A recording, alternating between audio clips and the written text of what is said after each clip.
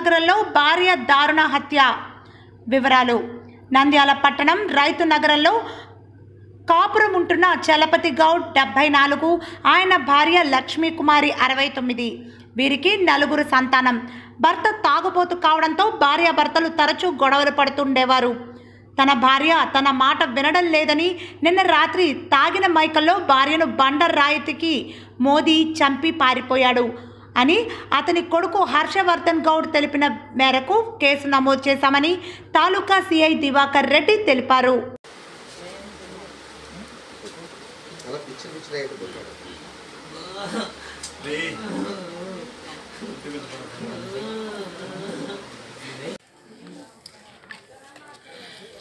లక్ష్మీకుమారి వయసు 49 ఏళ్ళు ఉంటాయి.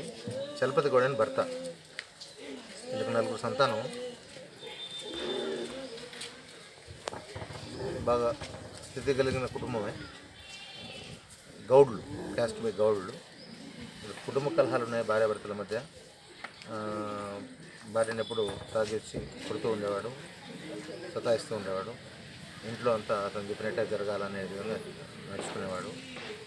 తాగినప్పుడు ఏది కావాలంటే అది చేయాలా.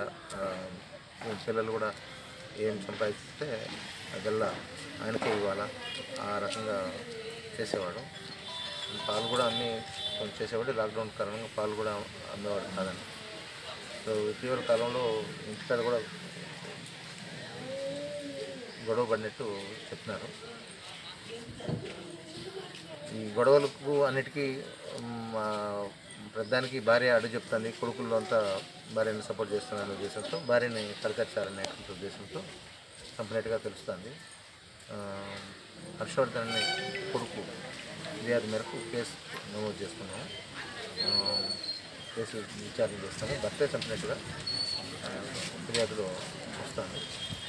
వేరే వాళ్ళకి దీనికి సంబంధం లేదు. యాక్చువల్గా రాత్రి భర్త ఇంట్లో ఉన్నాడు. నైట్ ఏ టైంలోనో చంపేసి వెళ్ళిపోయాడు. ఎలా చంపారు? ఏదైనా బ్లంట్ ఆబ్జెక్ట్లో చంపినాడు అన్నాడు. ఆయుధం ఇంకేం కనపడలేదు. చూసుకుంది.